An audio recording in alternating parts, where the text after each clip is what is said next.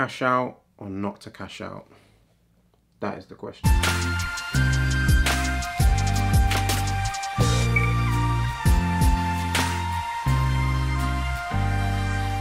What's good, guys? Ash Bash back again with another episode of Ash Bash Waffles on. And today's subject is it hard to keep hold of these hype trainers when the resale price for them is so goddamn tempting? So if you've been following my channel for a while, I have picked up quite a bit of hype stuff, well, quote unquote hype stuff over the year or years or whatever it is, especially my last pickup being the off-white blazers. When I actually went to pick that sneaker up itself, I paid, went to leave, and about 30 seconds later, some kid came up to me and he was like, "Hey, you selling?" And I was like, first of all, do you want to be a bit discreet? Like, it's literally just running up to everybody and just saying, "Are you selling?" like right in the shop, but it's what it is. And he offered me like £450, £500 right on that spot. So I've literally just paid £115 for an item that I want, and someone is willing to offer me that bigger jump up in price without me doing anything. Kind of makes you understand why these resellers are out there doing what they do, because making that big of a jump, like just after doing pretty much nothing, is a bit crazy.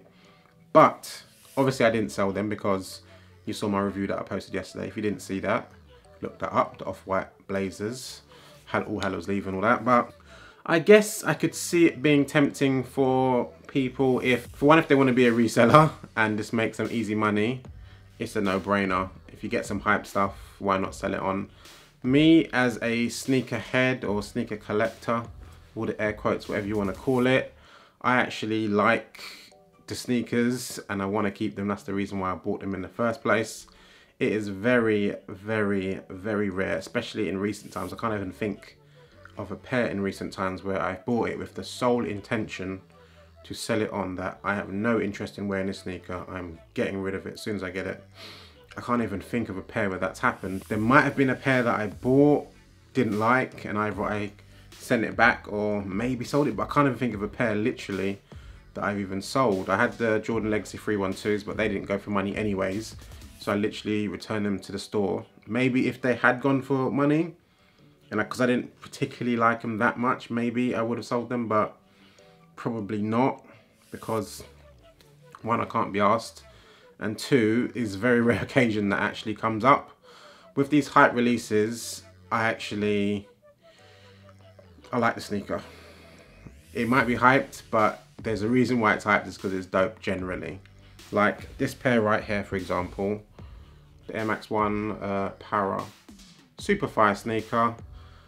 Managed to get them off my boy Sam, who hooked me up for retail. Proper G as usual. Follow his channel if you're not following it already, Samuel Sagwa. But like, he gave me the receipt and everything, so if I wanted to, I literally could have just went, "Cheers mate," and then just sold them on. But this is a fire sneaker. I wanted a sneaker in the first place, so selling it would be crazy. Like, just don't make sense to me to do. So in that sense, it's generally not tough for me to keep sneakers that I've like bought, because I bought them for a reason, that they're fire. The slim chance that they don't fit, try and do a size swap if I can, and then who knows what after that. But again, luckily I've been pretty lucky with most kicks that it doesn't happen. But yeah, for me, not a tough ask keeping them and not selling them on. But I can imagine if your finances are set up how they're set up, and making a quick buck makes more sense than keeping the trainers. It is what it is. I won't knock you for it, I guess. If the money is that valuable to you and you need it, makes sense. Or maybe you're buying, like, say if you bought the Prestos, you didn't love the Prestos, but you managed to get a pair and you really, really wanted like the Yeezy 700s, whatever. The Yeezy 700s retailed for $250. So I can imagine you getting these, selling them, and getting a pair of sneakers that you like. I hate it because it might mess me up from getting a pair, but I kind of get it and it makes sense. But it's not something that I really plan on doing. Very unlikely. This is being filmed like literally on Monday. It is, what time right now? It's 6 o'clock right now, so I can tell you information that's happening right now. But there was a restock of the Sean Wotherspoons from End Clothing. End opened their London branch today, or maybe it was yesterday. But I think it was the official launch, whatever, today. So they restocked the Sean Wotherspoon 97 ones.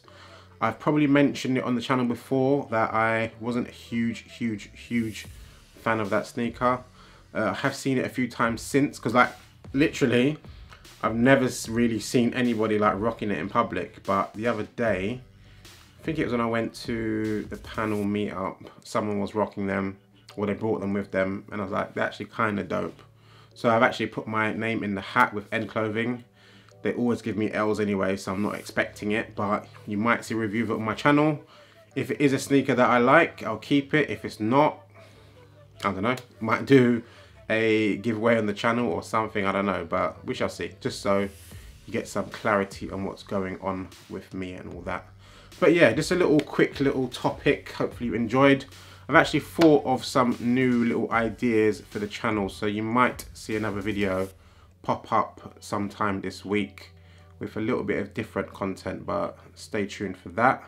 But yeah, as usual, me waffling on every single Monday.